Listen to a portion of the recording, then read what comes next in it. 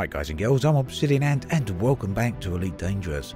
Over the previous year since the launch of Horizons, I've been to many planets all over the galaxy, from this side of the galaxy near the human inhabited bubble, towards the centre of the galaxy, and indeed on the far side of the galaxy. Some of what you see here are the planets I've landed on. I was looking through some of my old footage and I noticed just how many very interesting planets there have been throughout the life cycle of Horizons. Whether they're the ice planets or the high metal content worlds, or indeed the rocky worlds, many of which I come across during the Distant Worlds expedition, and there's some footage of that right here. As I was going through these old videos, the sheer broad variation of planets really did strike home, and it made me realise that I haven't come across anything like these for quite some time now. Of course, I don't explore quite to the extent that I used to. I spend much of my time now in the inhabited bubble, but nonetheless, just look at some of these planets. Here, near the galactic core, were some of the most impressive planets I ever come across, and this one in particular always sticks in my mind. It's a high metal content world, fairly high above the galactic plane, and in just a moment you'll be able to see the precise location of it. If you do want to head out this way, I'd love to hear back from you, maybe take a few screenshots, because I'd be interested to see what this planet looks like now. There's a very specific reason I'm actually asking that, and I'll get to that point in just a moment. But I do want to focus on these planets for a moment longer. This one here, like I say, is a high metal content planet, and back then it's these type that seem to have the most diversity. These are the reasons I go out there into the depths of space to explore. It's not about making credits, it's about finding locations like this.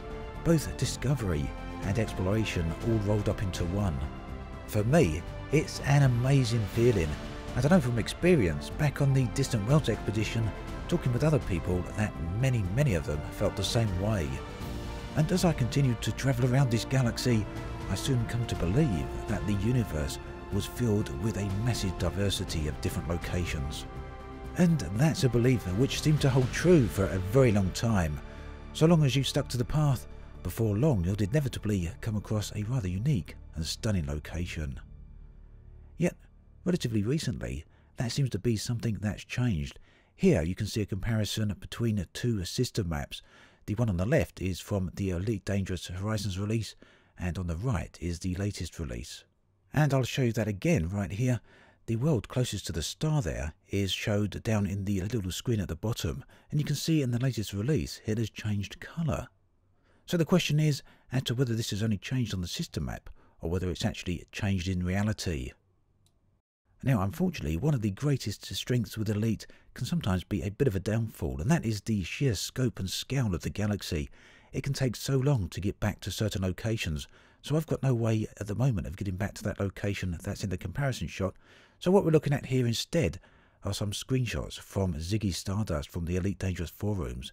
This was all taken on a planet back during the Distant Worlds expedition, and you can see it all looks very nice, very green. It's a bit of a long way away. The location is on the screen now, and you can see what the planet looks like when you're up in orbit. And you can see also that there's a system map screenshot right at the top, and what we'll have a look at now is what the system map looks like right now. So here you can see that the colour is drastically different. Again, unfortunately we don't have any screenshots from the surface of the planet though, but it seems undoubtedly that things have changed. This is another location then, and again I'll show the location right there on the screenshot. You can see it in the text. Now if you happen to be near any of these locations, I'd be extremely grateful if you're able to get some screenshots from down on the surface of the planets so we can have some basic comparison shots. It'd be very interesting to see what these planets look like now. I suspect, quite likely, they have changed in colour, and the colour I'm highly suspecting them to have changed to is a beige colour. Now, Michael Brooks, the executive producer for Elite Dangerous, has commented on this issue, and he says that the changes to the system maps are for the lighting so that they better reflect the colour of the actual local star. But the question, at the moment at least, still remains unanswered as to whether the planetary surfaces themselves should have changed in colour.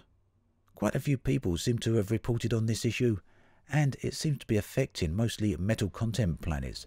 The sheer variety and colour has now gone, and what we're stuck with are planets that are almost entirely beige in colour. So for metal content planets at least, the sheer variation that was there previously currently seems to be absent.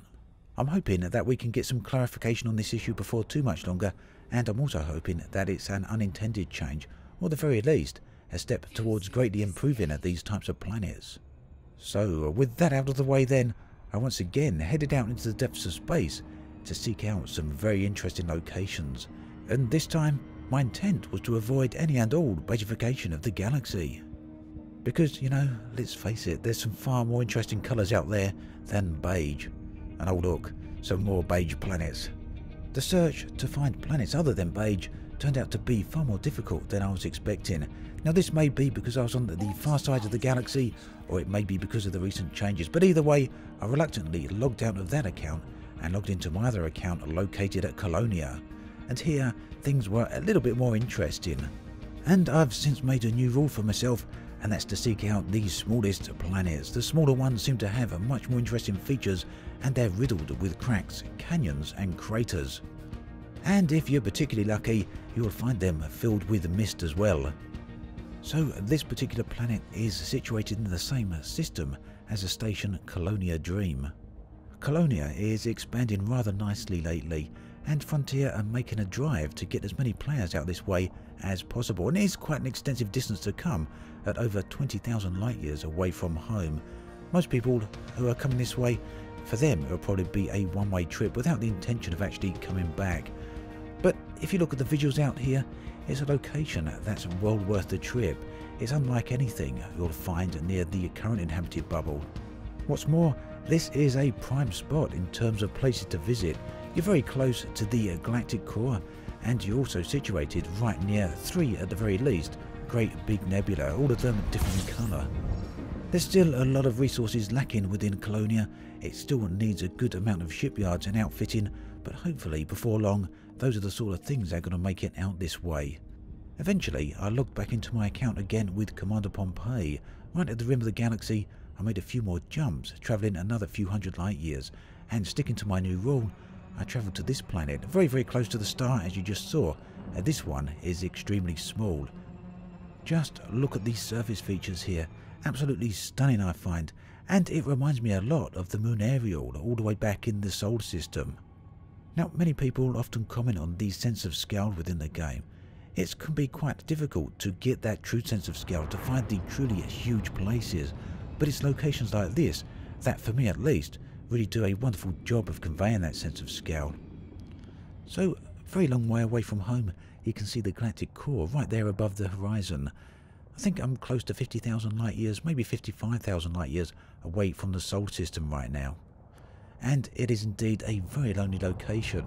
When you do find locations like this and you want to land on them, the thing I want most of all often is to be able to drive around in an SRV with another person, and that really does add significantly to the experience of exploring out here. It's something that I really do miss, but I'm also hoping that it's something that will be rectified with the multi-crew update, patch 2.3. I'm hoping that once that drops, players will be able to jump into a friend's ship regardless of how far away they are. Now there's of course many ways around that you can get in lore. Maybe you just jump in as an NPC crew member, and then as soon as these sessions end, you're disappeared and you're back to your original location again. Nothing permanent or persistent about it, but it gives you the ability to share with a friend's experiences out here in the depths, out here in the void. And that really would give multi-crew a nice addition to exploration. Multi-crew has the ability to offer huge amounts of potential to the game, but for me much of that will be dependent on how and when we can interact with other players' activities. Exploration for me is a huge part of the game, and it would be a shame to have multi-crew limited to purely combat-centric activities. At any rate, once again I've managed to find a really nice planet, and actually spent a lot of time here driving around in the SRV. Nearly trashed it once or twice, but fortunately, as you probably saw early on, I brought many of them along with me. The question on the beigification of the galaxy then continues to be a bit of a strange one.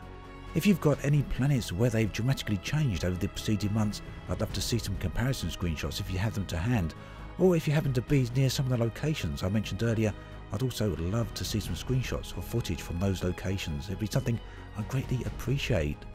As always, thanks for watching, and I'll catch you guys and girls next time.